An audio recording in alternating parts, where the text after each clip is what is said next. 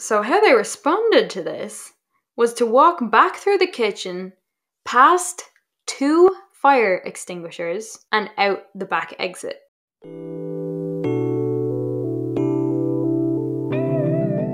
Hey guys, and welcome back to my channel. Welcome to part 2 of the Philpott fire case. What are you doing?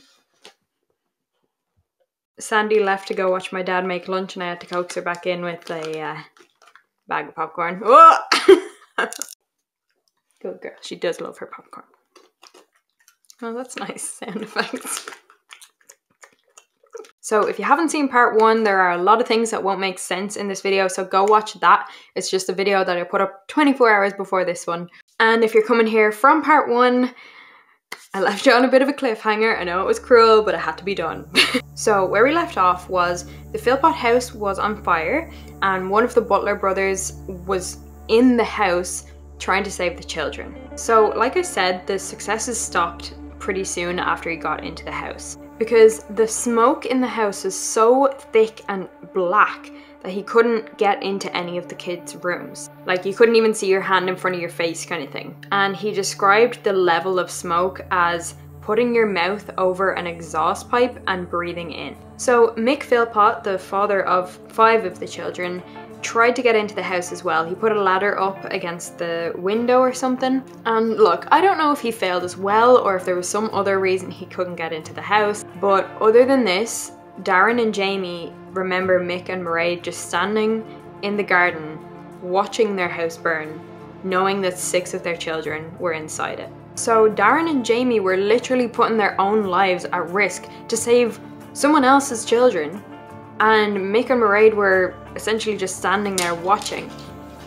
I just don't understand how you could be anything less than absolutely frantic in that situation. So the emergency services arrived only 4 minutes after the call was put through, and their first demand was that Darren and Jamie stop trying to save the children because it was just too dangerous. And of course you want to save them, but then again, it could very easily be the end of your own life as well. So, I can't even imagine that kind of internal conflict. But realistically, at this point, going into the house would have been a death sentence because it had reached over 500 degrees Celsius. So then we started getting some movement, and finally the firemen did get into the house. The first bedroom that they came across was Jade's bedroom, and Jade was Mick and Mairead's only daughter, and she's also 10 years old. They brought her outside and she was not conscious, but they tried to revive her. And as this was happening, the other 5 children were taken out of the house one by one, and finally the last child was removed from the house, and this was Dwayne, who was Mairead's son from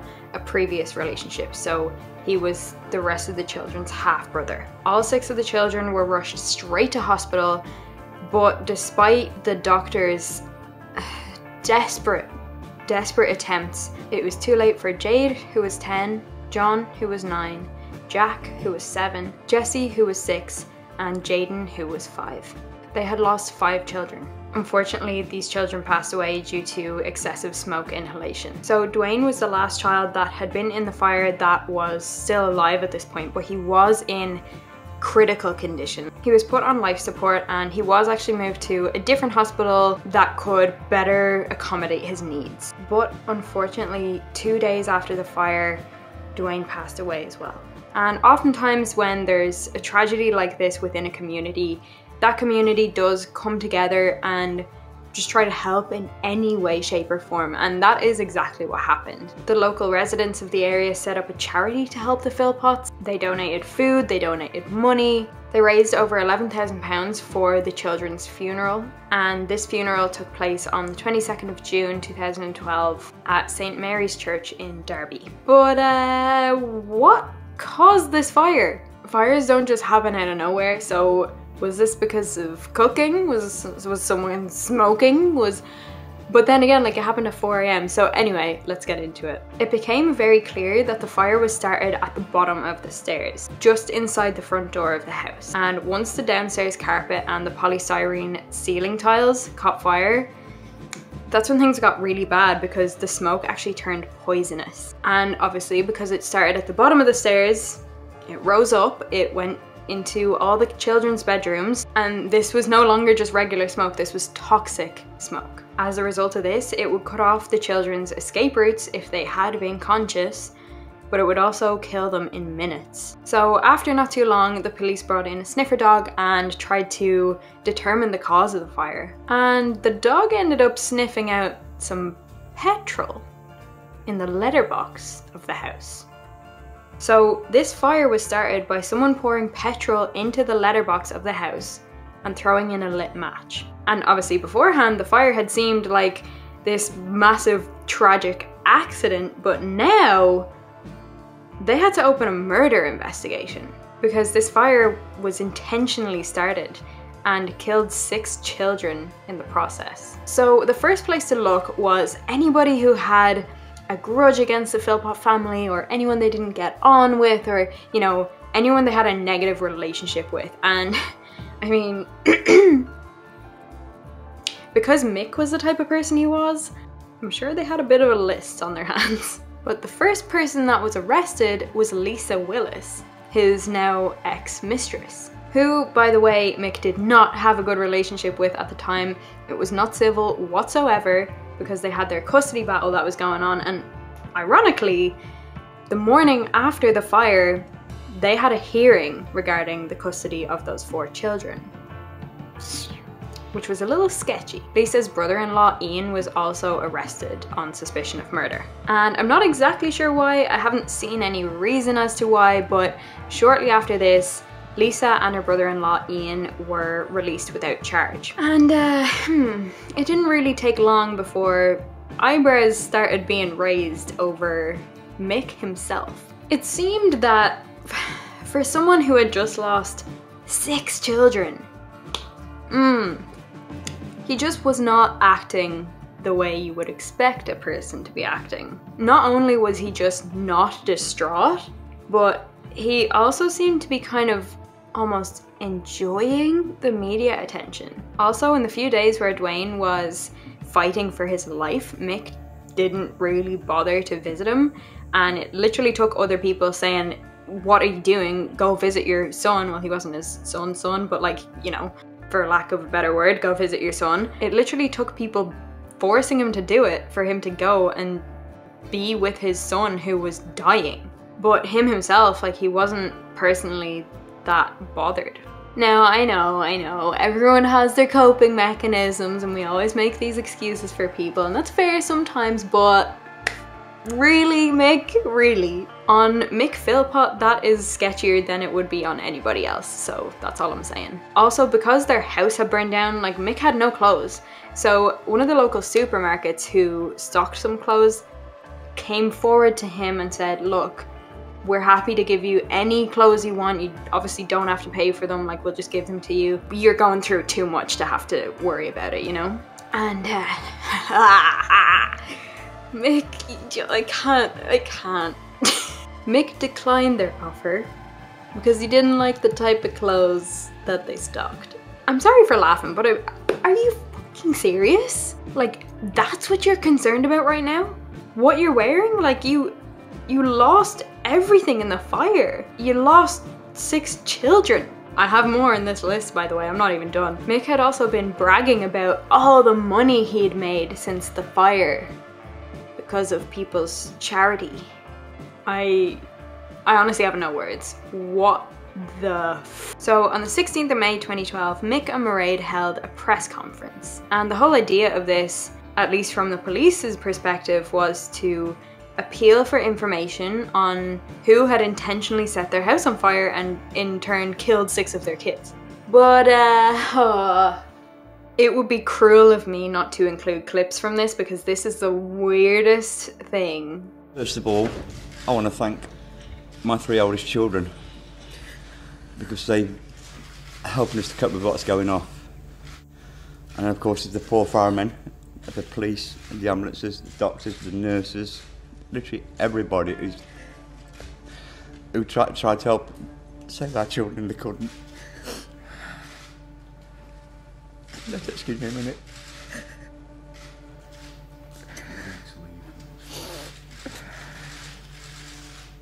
Does anyone feel like Mairead is fake crying? Just me?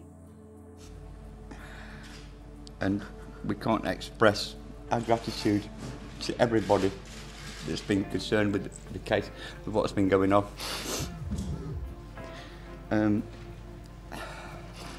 I've actually been down to our home, and what we saw, we just cannot believe it.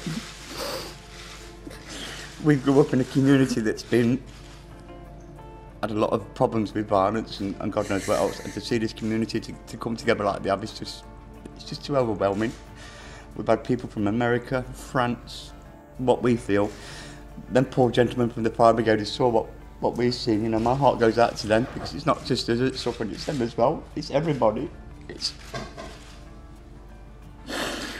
But there's one thing I would request is please leave my family alone.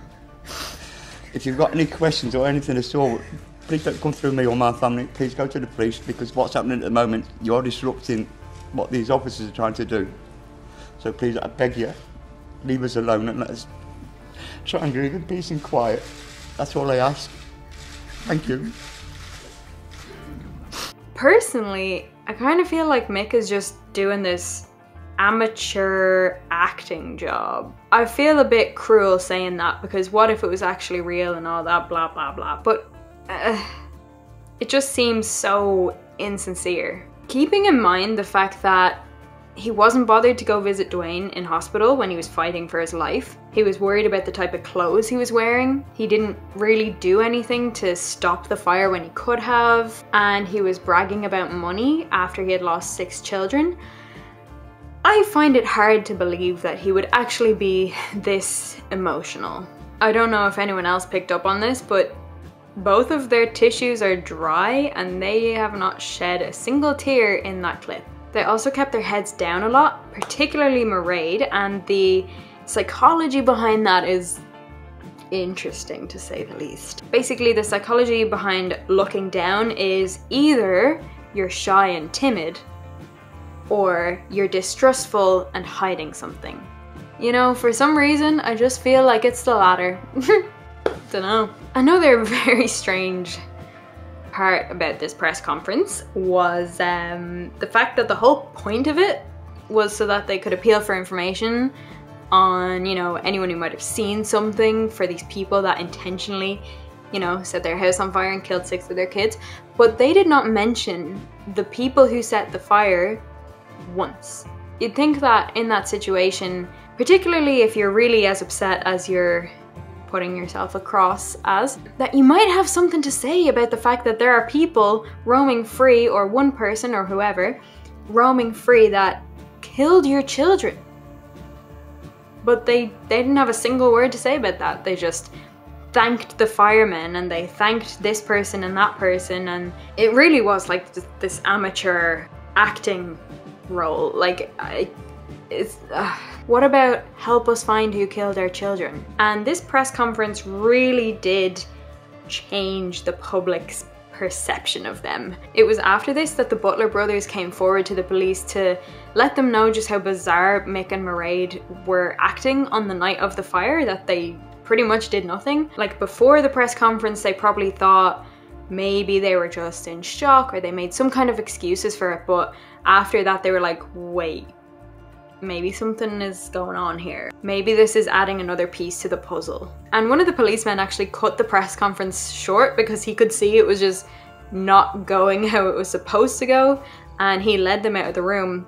And I'm really sorry for laughing. He reported that Mick left the room after the press conference and like threw himself on the ground in like an emotional outburst, almost throwing a tantrum like a child or something. A few minutes later he was standing up and he was kind of joking and laughing like any other time. So now that the whole nation was very suspicious of Mick and Mairead, the police actually bugged their hotel room, and not that surprisingly, they found some stuff. Mick and Mairead had been talking about sticking to the story. There was also a man called Paul Mosley who was heard on these tapes as well, and he also seemed to be involved. And also on this tape, Paul Mosley and Mairead Philpott were heard engaging in sex acts. And then Mick is heard saying to Mairead, "I'm proud of you because you didn't want to do it."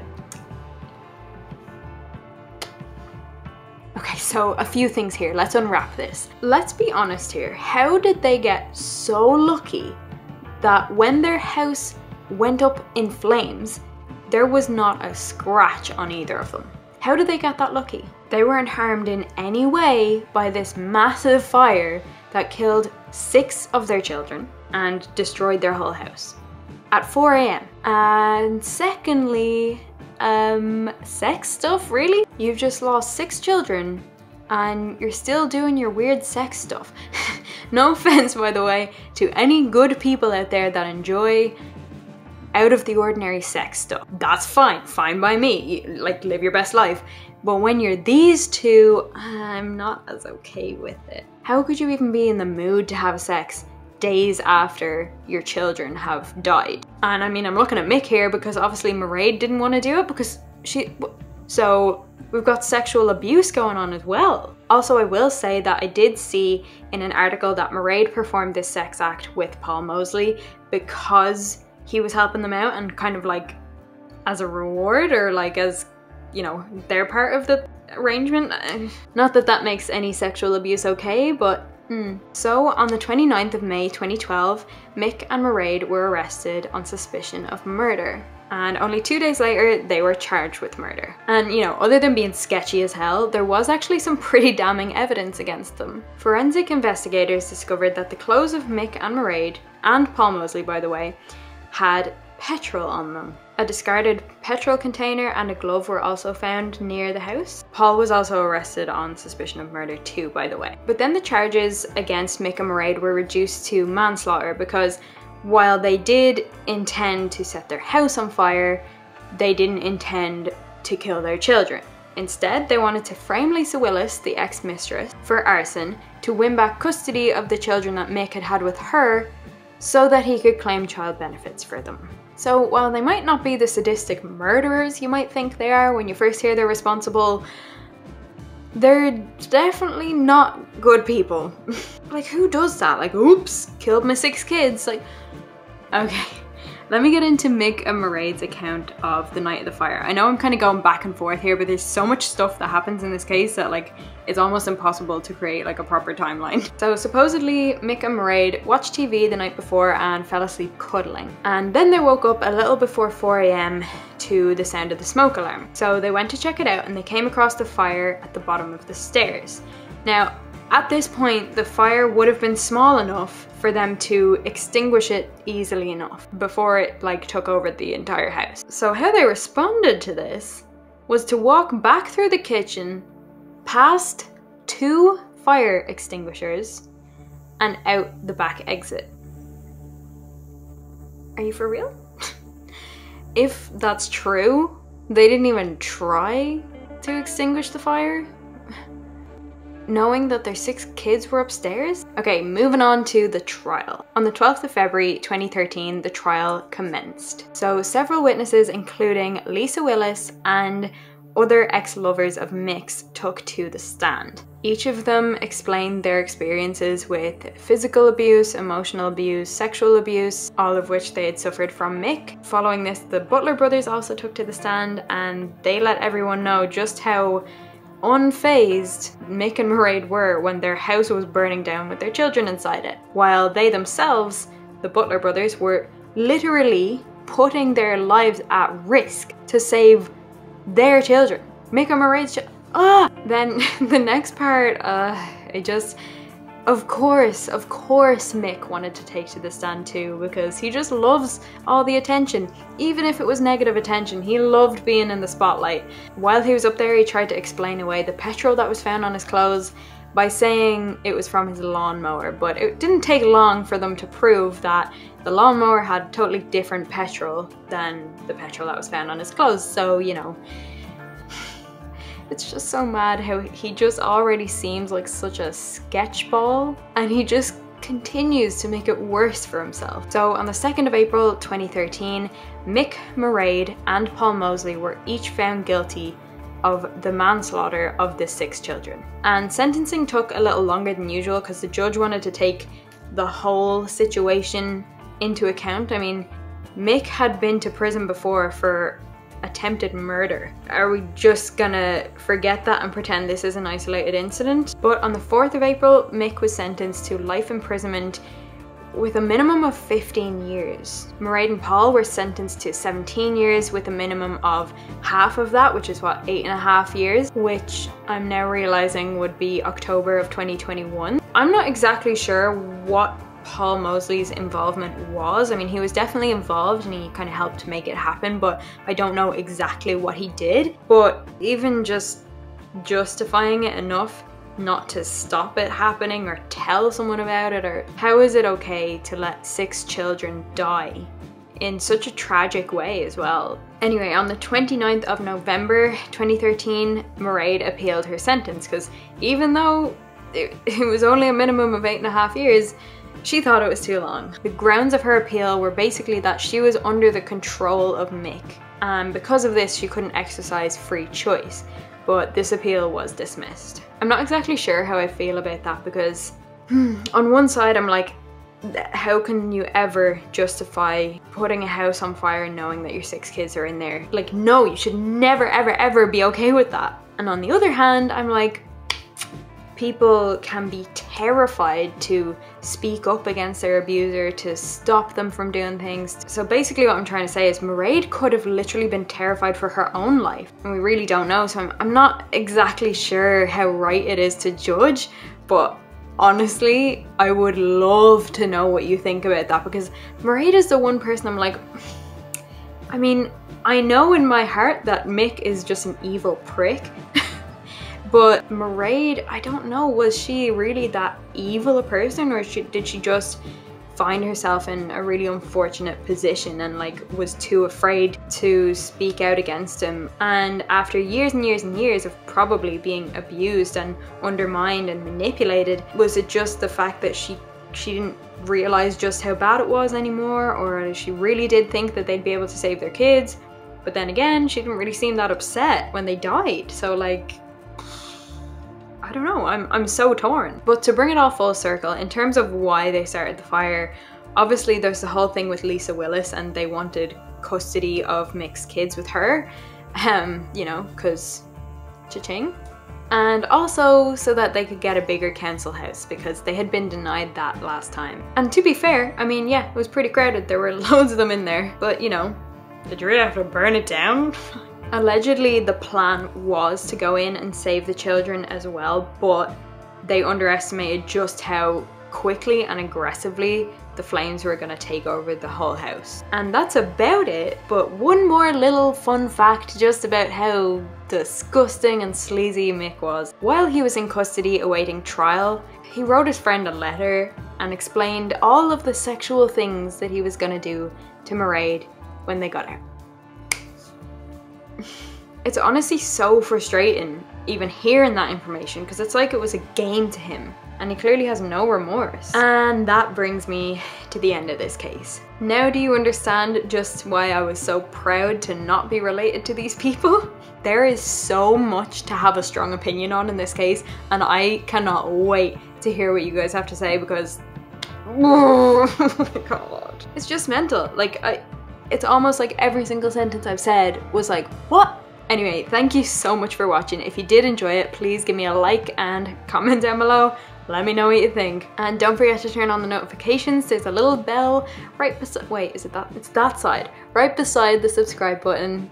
Also, hit the subscribe button if you haven't already. And this was my first time ever doing a 2-parter, so if you enjoyed that kind of layout and like the fact that there were 2 videos versus 1 long video, let me know. Or if you'd prefer it the other way, also let me know, but I'm not sure how my phone would handle that, because I film and edit on my phone and it kind of freaks out when videos get too long. But what do you like? Anyway, we'll see. I'll try and accommodate. My Twitter, Instagram, and most importantly, my TikTok are all KatePhilpott_YT, and that's about it. Again, thank you so much for watching, and I'll see you in the next one. Bye!